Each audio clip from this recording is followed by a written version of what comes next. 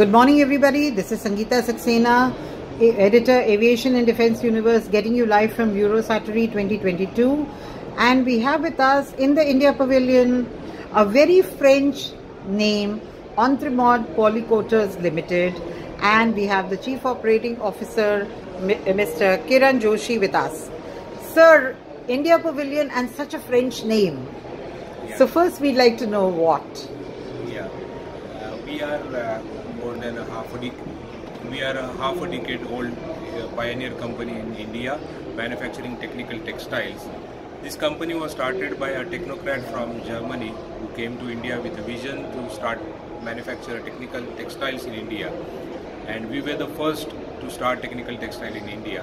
And that's how we adopted a name of Entremonde. And we have established ourselves as leading technical textile suppliers to Indian defense. We have more than 45 to 50 products as of now which we are supplying. Many of them are developed for the first time in collaboration with various DRDO organizations. This time at Eurosatory we are displaying our one of the signature management products, which includes camouflage nets, camouflage personal protective equipments, then certain camouflage paints, sniper suits, ghillie suits, parasols.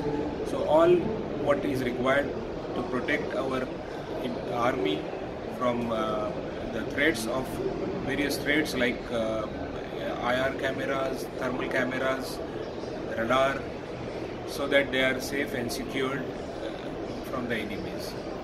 And sir, are your products already with the Indian Armed Forces, sir? Yes, we are in fact in 2015 Indian Army wanted camouflage nets for the first time. It is multispectral camouflage nets, and we were the first one to develop it locally and awarded the contract by Indian Army as well as Indian Air Force, and we have supplied more than 3 million square meters to them so far. And sir, our Indian Navy, Indian Coast Guard, the paramilitary forces, are they also your prospective customers, sir? Yes, they are also one of our prospective customers. We want to take these camouflage systems on a global platform now, and we are happy to say that we have many more leads and inquiries from various parts of the globe. How has the footfall in Eurosatory been, sir? Yeah, it's very good. It was fantastic for over the last 3 days now. We have been approached by many government as well as the private companies for camouflage systems. And sir, it is a product which is also very, very popular and being made very much by European, Middle Eastern and other countries. So competitively, where does your product stand, sir? Yeah, our product stands technically at par, or rather at some places even better than European products, and also the price wise, of course, India is competitive as compared to that. So that is one of the key factor for us, that they will be getting the advantage of the best product at a competitive price.